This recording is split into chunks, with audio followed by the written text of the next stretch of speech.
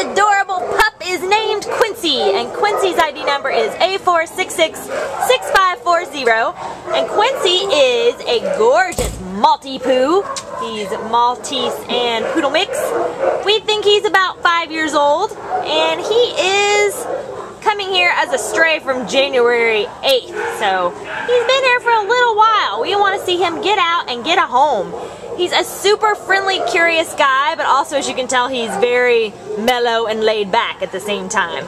He walks okay on leash, and he's been good with the other dogs that we've seen, and he loves people. And you can tell right here, he just loves cuddling up and laying in your lap and hanging out.